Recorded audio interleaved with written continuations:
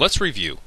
The impulse momentum theorem says that a net force applied to an object over a certain time interval will change the momentum of the object.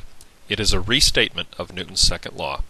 And there's the equation: F times delta t is equal to m times delta v. Recall that the left side of this equation, F times delta t, is a term we call the impulse. Hence the name impulse momentum theorem. A better name might be the impulse change in momentum theorem. Let's try this problem. A 1,320 kilogram car is traveling 40 meters per second. A 68 kilogram passenger applies the brakes for 8.5 seconds to bring the car and himself to rest. Find the average force the seatbelt must exert on the person over this time. So let's start with the impulse momentum theorem.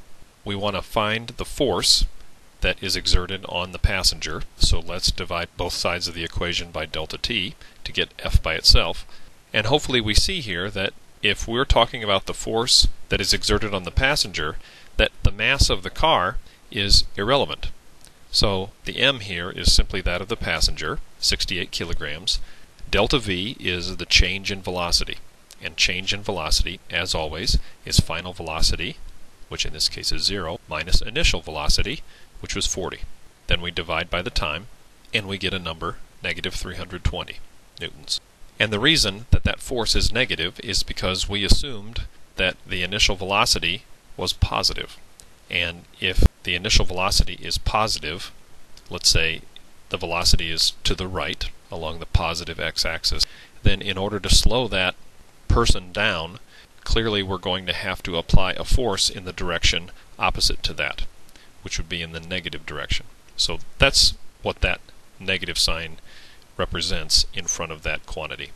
Instead of applying the brakes, let's assume that this car smashed into a bridge pier, for example, and came to rest in only 0.12 seconds. Well, everything would be exactly the same as the previous case, except for the time. You can see, as we talked about in an earlier lesson, for a given change in momentum, which is in fact the numerator of this equation right here, for a given change in momentum, if the time is very small, then the force must be very large. For a much larger time, the force can be comparatively smaller.